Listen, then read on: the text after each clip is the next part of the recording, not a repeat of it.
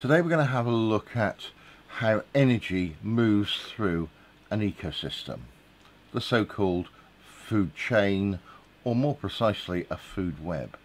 And we'll have a look at where we start with this. And we start normally with this idea of a pyramid of biomass. Let's have a look at what we've got. Now, if I take an idea and let's draw out a pyramid. Well, not so much a pyramid really as more of a triangle. And when we try and do one of these, it's important to get the idea that we've got quite a wide base. And at the bottom we have all the primary producers. These are basically the plants, all the photosynthetic organisms that are producing energy from either the sun or some other source. These are fed on by the primary consumers, which typically are herbivores.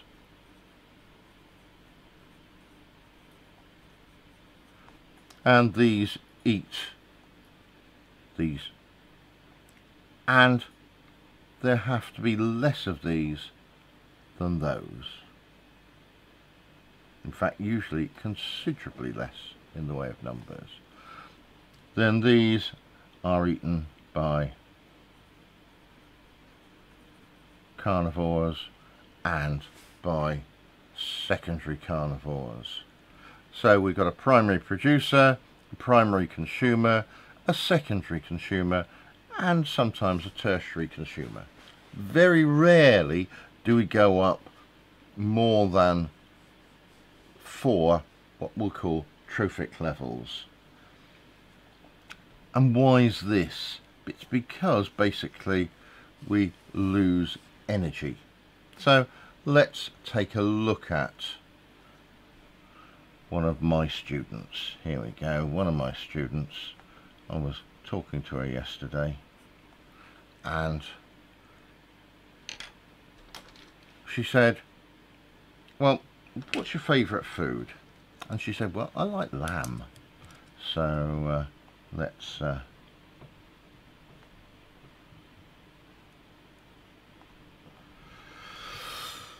take our lamb. And I said to her, well, what do you like eating about lamb? She said, well, I like lots of it really. I like various things. I like leg of lamb. I said, oh good, that's nice, because that consists of things like muscle and bone. And what do the bones taste like?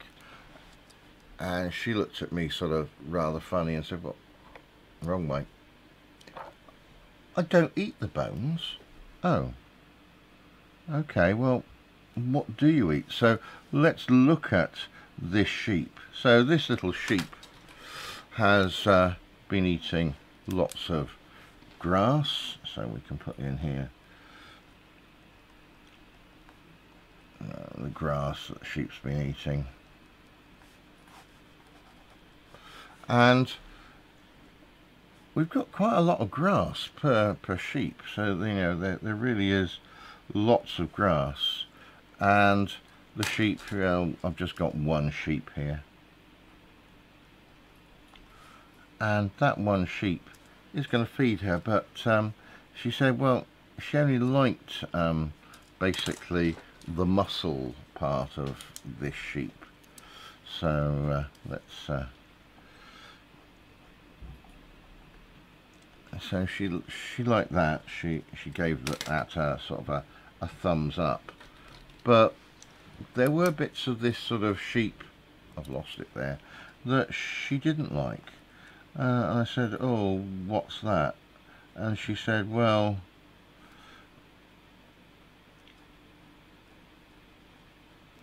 she basically didn't like the skeleton bit. She didn't eat all the bones. Oh, fair enough. Okay, that's all right. What else didn't she like? Did she like eating the brains of a sheep? And she said, oh no, don't like that. Don't eat the bones, don't eat the brains. All right, fair enough. Do you like sheep kidney? I said, oh no. No, don't like sheep kidneys. How about sheep's liver? They're really nice, one of my favourites. Oh no, she said, don't like that. Oh, okay. Well, how about all the stomach and all the intestines?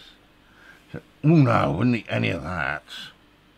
Okay, we went through more bits and pieces, and basically it turned out that the only thing she was prepared to eat was in fact a bit of leg.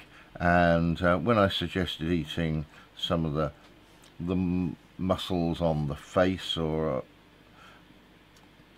feet, she didn't like the idea of that. So we got down to work out that probably only about 20% of this sheep she'd actually be prepared to eat. And that meant sort of, well, down here I suppose about 80% of this is going to waste. So we then come to the question, well, if you're only going to do that, what are you going to use this 20% of this sheep that you're eating for? She said, well, there's quite a lot of things. I do quite a lot of running around. Okay, what else do you do besides running around? She said, well, obviously I do breathing and thinking and that sort of stuff. And we'll say, right, well, we'll call that respiration. Okay, so we've got a lot of movement, and we worked out after a while she was also sort of a warm human being, and she sort of produced heat. Okay, so we've got that, and we got to talking about all this stuff that she ate, and we actually worked out some of it came out the other end as waste. And we've got this stuff going in, and you know, sort of running around doing things, respiring, heat, waste. There's not much left, you know, of this sort of 20%. We wondered whether, you know, we ended up with perhaps sort of 1% left for perhaps growth.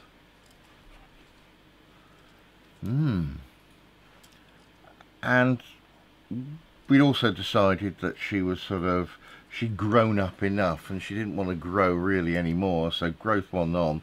So we'll put a cross there, and what she just wanted to do was basically repair any sort of broken bits and pieces, all her red blood cells that might get damaged, her skin that might get damaged, and anything else.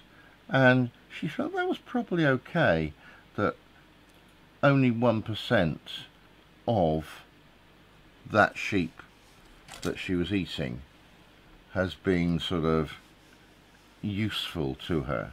Although, as I said, well, all this other stuff really was quite useful, because without that she wasn't going to sort of continue to live. And that there were a few more things that she could sort of put down there to think about what would improve her sort of system. So we've got here an idea that as we go from one level to another, as we go up each level, here some sort of energy is lost. Now we know it can't really be lost, it's just converted into something that's sort of less useful. And this magic word here of heat, it sort of causes lots of problems. So let's try and have a look and see how a lot of this sort of works in principle. That was basically a food chain, and that gives an idea of something going on to something. But in fact, life is a lot more complicated than that. But let's define a few terms before we start. So our first thing that we have are the producers. Now, what can we say about these producers? Well, they're typically photosynthetic, that they are going to produce most of their energy from simply light, and they're going to combine that with some CO2 and some water, I suppose, plus a few minerals, and that is where everything starts, because nothing that you take in hasn't been made by a producer. So now we come to the consumers. And what can we say about these consumers? Well, they get all their energy basically from eating, be it either the primary producer or eating another consumer. So we have our primary consumers, typically the herbivores, and then we've got secondary consumers, tertiary consumers, which are usually predators that will go on here. So they get their energy from eating producers or other consumers, rather than by making energy themselves. Now, our other group are the decomposers.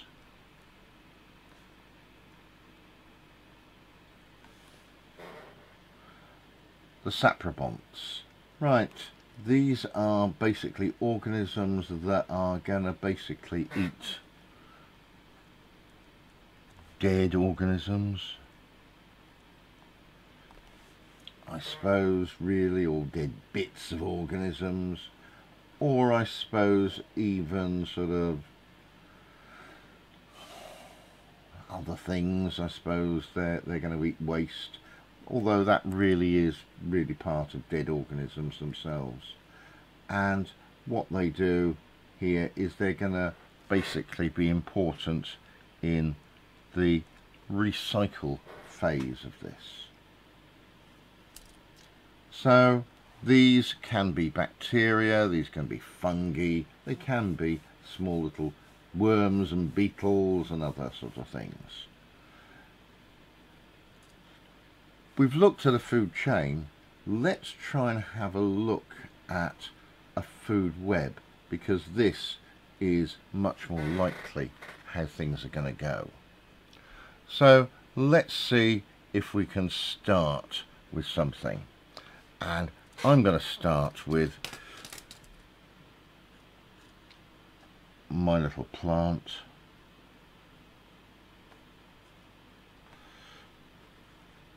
And here's my little plant. This is Peter the plant.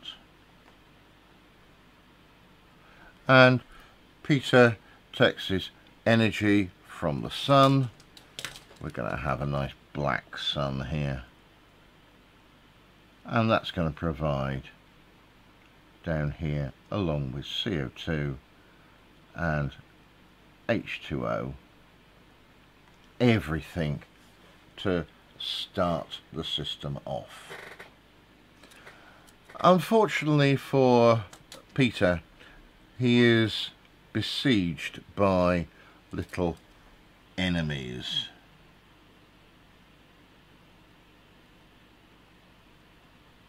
And these are the dreaded greenfly, aphids if you prefer.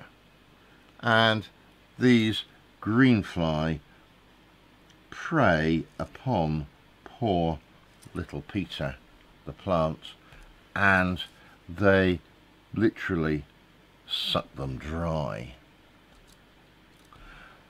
To our rescue, however, comes a predator for this greenfly, and that is our ladybird. So we'll do it a nice red there, and we'll stick some legs on. There we are. I suppose we better label this one. Ladybird, and especially the grubs, and they eat these greenfly. But themselves, these ladybirds are preyed upon by other creatures, such as some of my favourite beautiful insects, the dragonfly.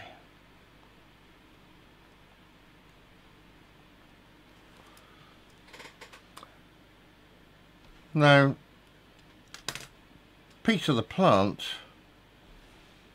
also produces some other things in the flowers, or little nectar, and along comes a beautiful butterfly. And that takes some of the sugary stuff out there.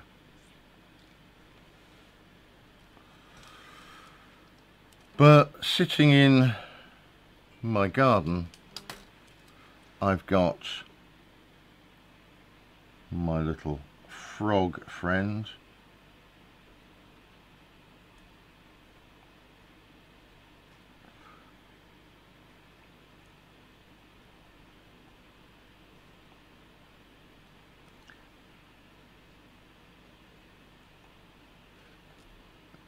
by the way, I failed art, so you can see why.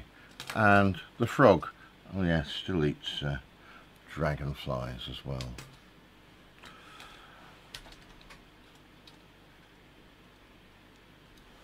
We've got other sort of things come along. I notice sometimes we get sort of invasions of various different sort of things going on here, and we get some other insects going in here, and I get sort of little grasshoppers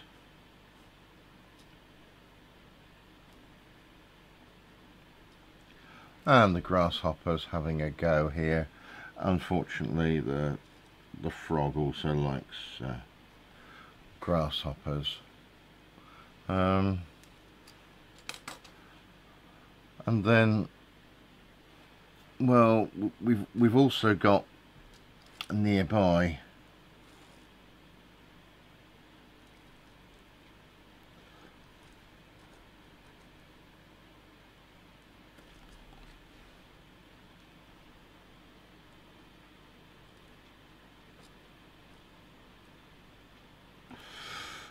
nice little rabbit who sometimes tries to come in and sneak some of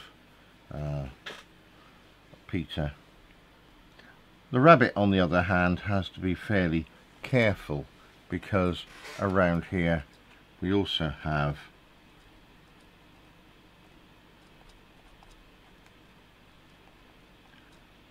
the fox, and the fox is going to eat that.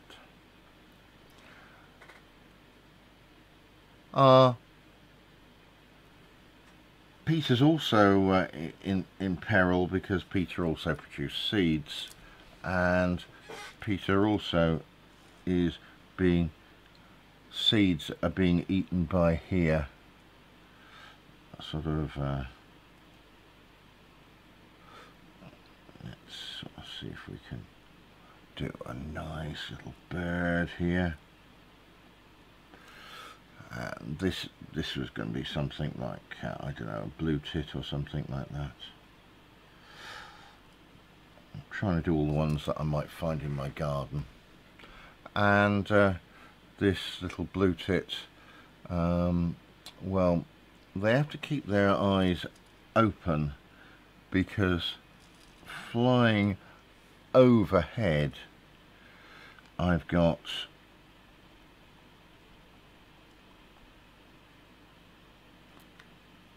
I don't see them very sort of going really well, but we've got these sort of buzzards and other things, kites and other bits and pieces. So I've got my buzzard here going, and it might not just be a buzzard, it might be some other bird of prey, and that's going to do that one in. I would imagine if it had an opportunity it would certainly take on the rabbit, or in fact the frog. Oh yeah, I forgot that also in my garden I've got, stealing some of the little grain we sometimes have, something like a little mouse.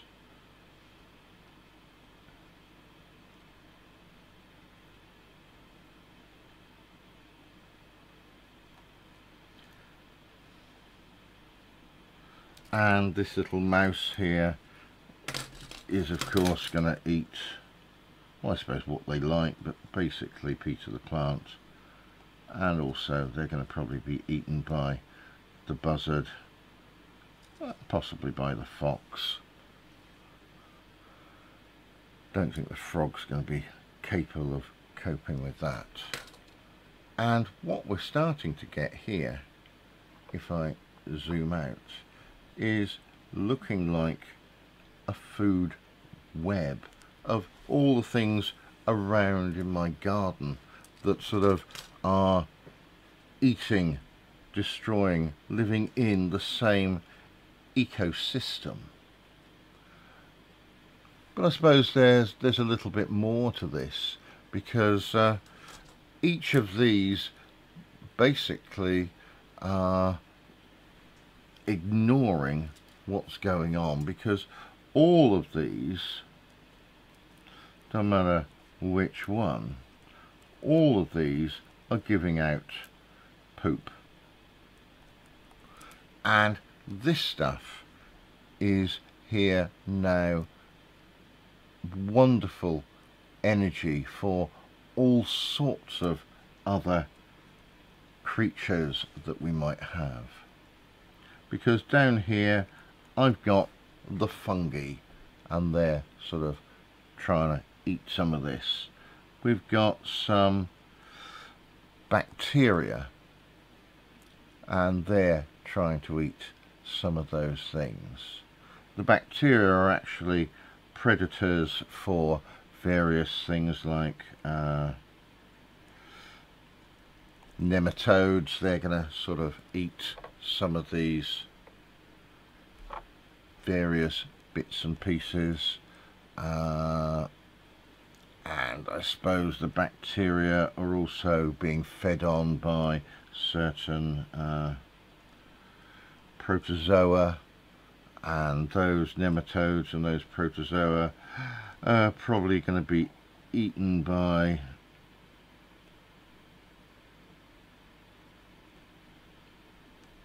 the earthworm.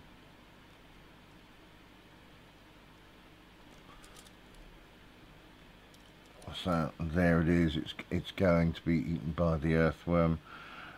The earthworm is also going to probably be eaten by, well, probably not a blue tit up there, but it could actually be eaten by a bird if I wanted to change that to a blackbird or something. But we're getting on there somewhere. So we've got our little fungi. I suppose who's going to eat the fungi? Well, I suppose the earthworm's not that bothered really. It's going to sort of do that.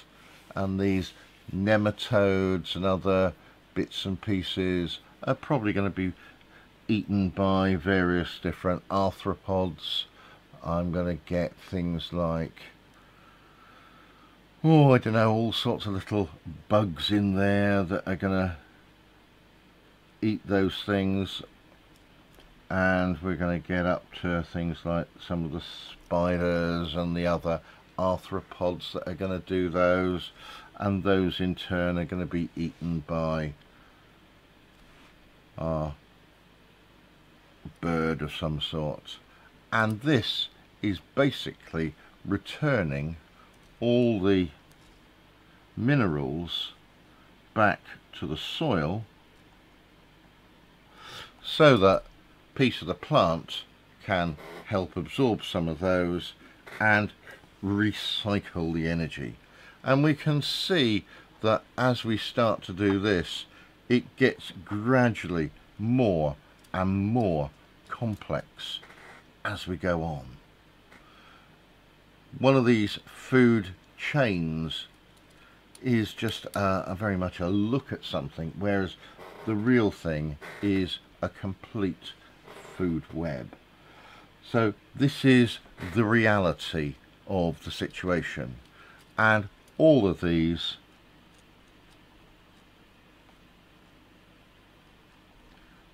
live in some sort of habitat, which is my back garden. So we've got this idea.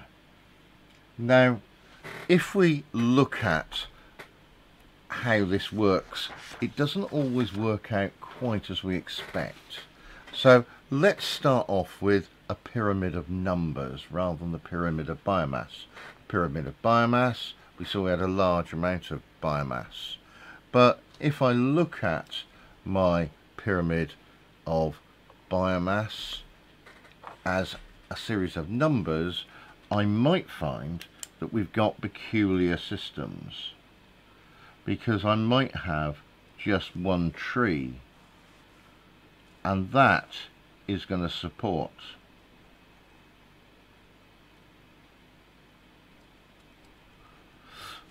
lots of aphids, which are going to support a few ladybirds, which in turn are going to support possibly one dragonfly.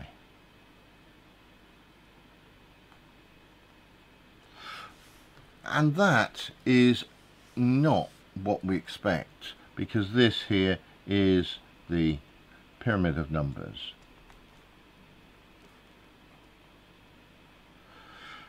This does translate, however, to a pyramid of biomass, which is going to look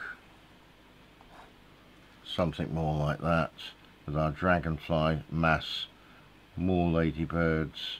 We're going to have quite a few more aphids, but still the tree has the largest biomass to try and put all these things together. So biomass really important here. When we're looking at biomass, what are we actually looking at?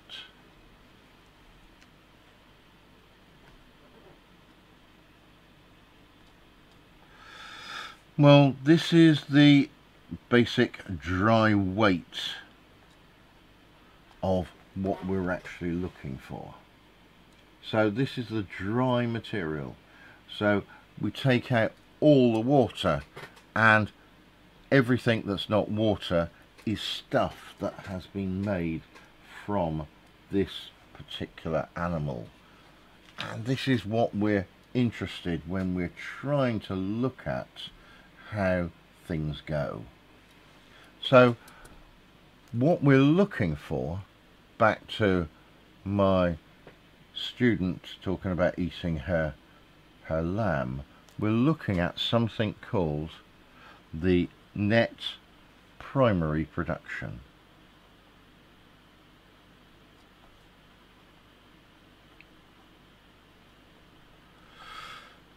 NPP. And that is going to equal whatever the gross primary production was,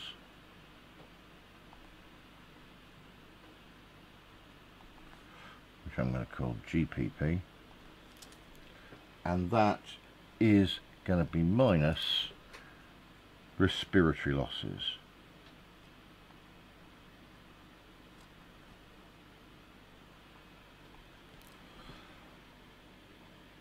And we've got here, we'll call that one R. We've got then basically this idea that NPP equals GPP minus R. Now we can look at this slightly differently with another formula, and this one we're going to use is going to be that N equals I minus F plus R. Very similar. What we've got here is the net production, and I here is the amount of energy that is ingested. So this is our net amount, this is what's ingested, and what we're going to take that away is the stuff that never makes it into the body. The feces, urine, all that sort of stuff that's lost, and respiration. It's probably a better formula for trying to work out what's going on. So as we start to look at what's going on, we see this doesn't look very good. Everything starts from the sun, and the sun, we know, has been around for millions of years, and it's doing a blooming good job. And we've got here our next idea of our primary producers.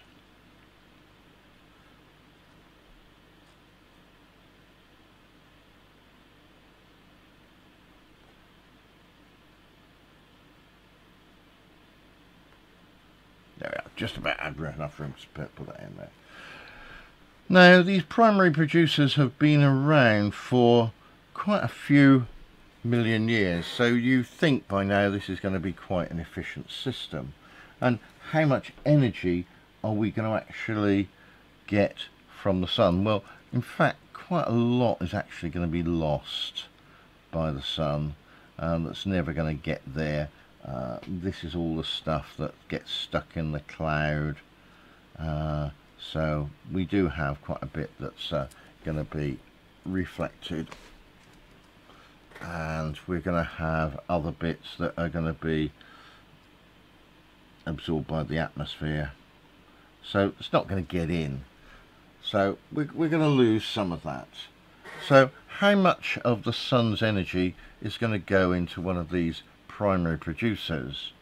And it's horrifyingly only about 2%.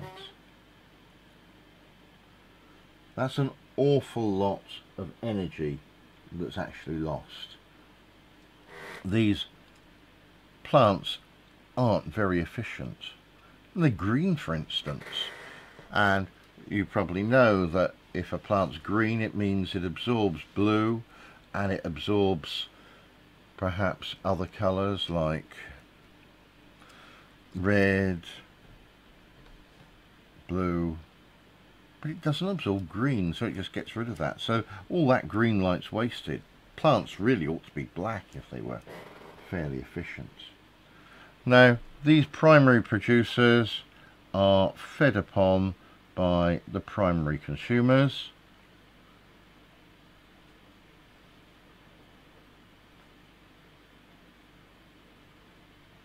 and these primary consumers, these are your herbivores typically, and most of them are fairly efficient. They're going to take about 5%, maybe a little bit more, but not normally.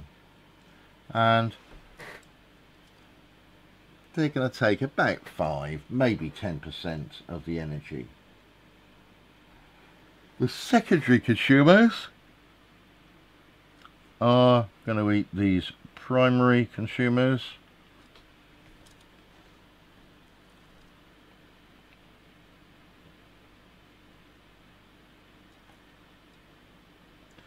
Now they get a richer food source, so let's be generous here and let's say they get out about 15% of their energy. And then these go on and are eaten by the tertiary consumers.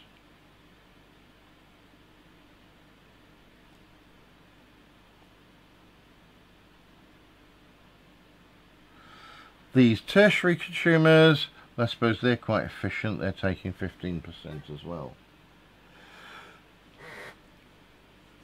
We're losing all the other energy out here. Basically, we're losing quite a bit here. Could draw it in red, I suppose. As heat. So we're losing quite a bit there going out as heat. And we're losing other stuff as basically, I suppose we'll do a pretty blue, why not?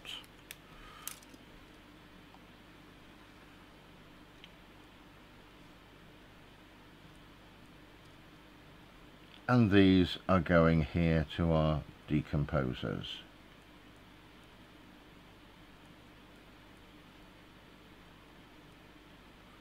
Yeah. And again, they're not going to take an awful lot of energy out of that system.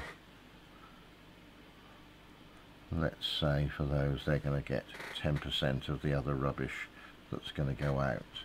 So all in all here we've got a system that's not particularly efficient.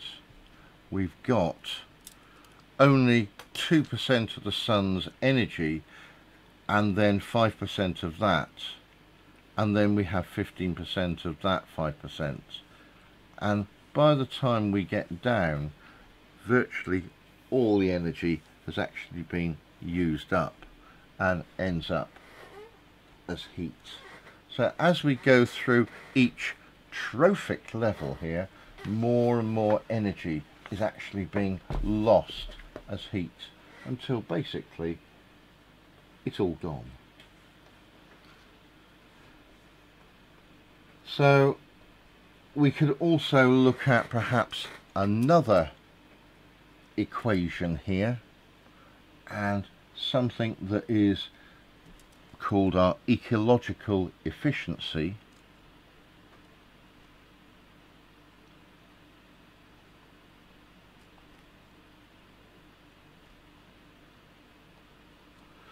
And this is basically our idea of the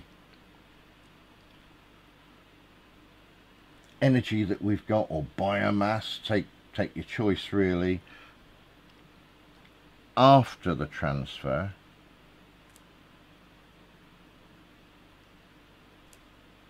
divided by the energy here before the transfer,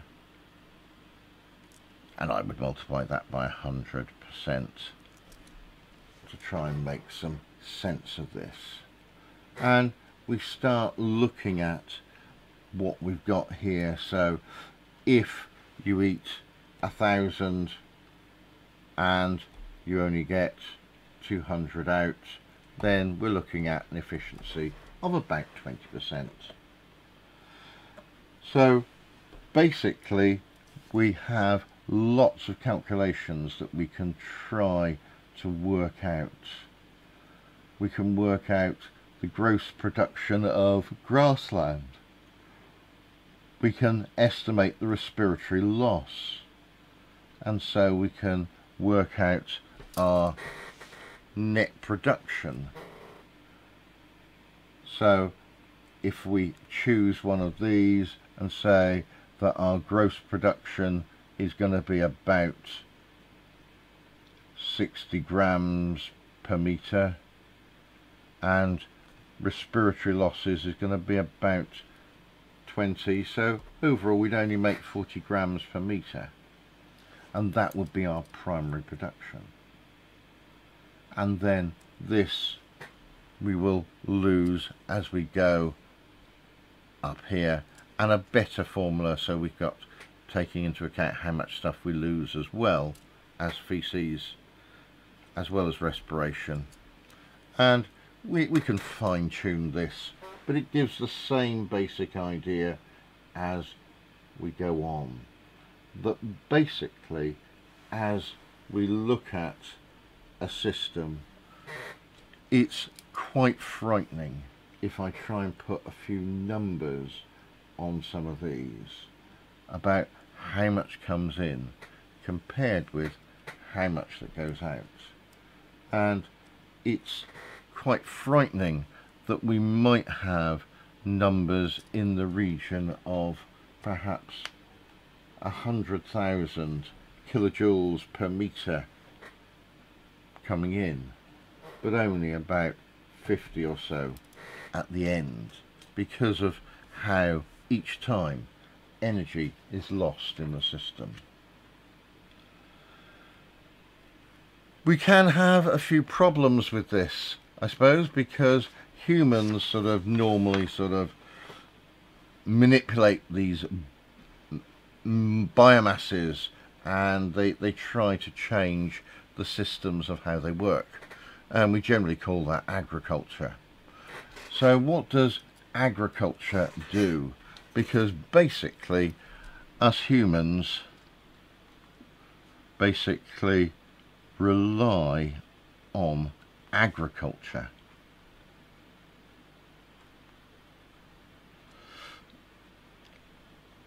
Now, so what's agriculture trying to do? Well, it's basically here manipulation.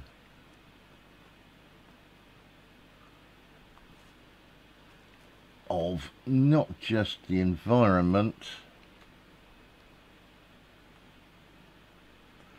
but perhaps of plants as well, and domestication of certain animals. So we've got these things to try and help us. We are adjusting their abiotic systems so that they've got a better environment to live in. We've got rid of some of those rocks, so we've got more space for things to grow. And we can also change some of the biotic systems here. I can get rid of some of the pest diseases that are going to cause these things.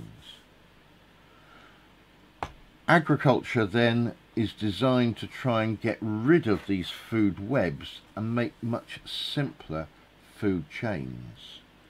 What we're after really is something like wheat, and that's going to go straight into man, or we might try grass into cattle, sheep, pigs, whatever it's going to be, into man. And this is trying to sort of make things better. We've got this one which is much more efficient. This area here of trying to do things means that we can grow more energy here, because there's less trophic levels to lose it in, so this one is much more efficient. And this is how man has manipulated the environment so that we could survive better. Just 2 trophic levels here, or here 3 trophic levels. So we're losing less energy in the system, and probably making it harder for everything else to sort of survive in the process, really. So we've got lots of these different types of biomasses to have a look at, and we can see that when we start manipulating the environment, sometimes we get it right and sometimes we get it wrong. A good example of getting it wrong was Australia. There they had quite a good ecosystem. It had been established and working for thousands of years, if not even longer. And then we came along and we decided we wanted to live in Australia and that we'd like to have sheep, and they're in competition with something else. And people introduced rabbits and they had some problems, so we put some dogs in to eat the rabbits and the dogs escaped. And then the dogs are starting to eat all sorts of other things that we don't want. And they can try all sorts of wonderful ideas, but generally when man has a go at trying to sort of modify the ecosystem, it just doesn't tend to work quite as well. Why not? Well, we don't look at how things work. There is the story about Yellowstone National Park, where we got rid of all the wolves because they're frightening and they might hurt some people. But then that meant the deer population, it rose, and that started changing the ecosystem. And only by some people being intelligent and putting back some wolves did it restore the balance much more and get it more sorted out. So we have to look at ecosystems quite carefully to see how these food chains, these food webs, these trophic levels, they all interfere and relate to one another, because you can't change one thing without affecting some of the others. I hope that helped. I hope that gave you some idea about food webs and how they interact with the ecosystems, how they fit in with the biotic and abiotic features. And next time we'll have a look at a little bit more about what goes on in these ecosystems. And until then, take care, stay safe, subscribe if you found this useful, and I'll see you next time. Bye bye.